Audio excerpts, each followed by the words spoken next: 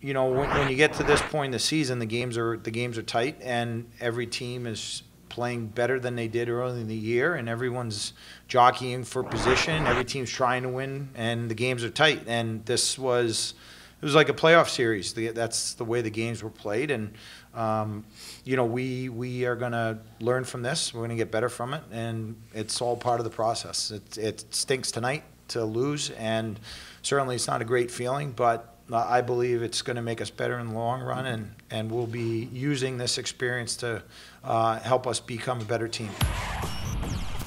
The power play for us has been a long time coming with our unit.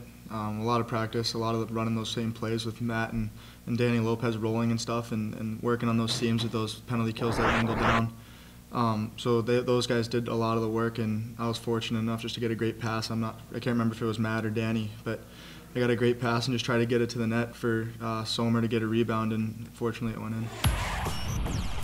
Malks and Ryan had a great game tonight. They were really good down low, and I think we were just communicating and using the back of the net and hitting our F3 there coming down. There's no really secret to our success, just kind of working hard and getting pucks to the net. We did some good things, but we didn't win. So RIT is right behind us in the standings. We have to have a good week in practice. We have to be sharp in practice. We have to be prepared for them, and you know, when we go up there, we have to just find a way to win. On the road, it's hard, and you got to keep it simple. But I think you know, we've had success up there, and hopefully we can continue that.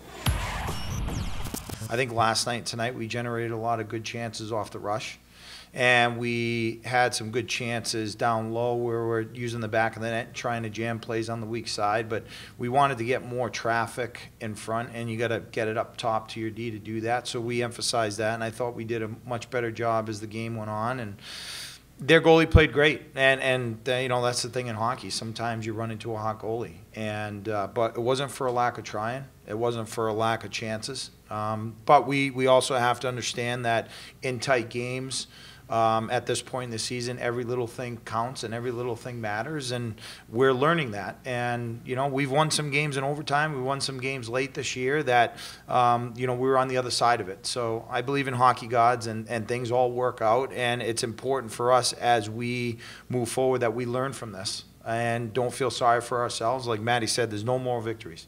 We come into the night to win. We didn't win. We're disappointed, but we're not going to cry over spilt milk. We're going to get back to work on Monday and be a better team next Friday night.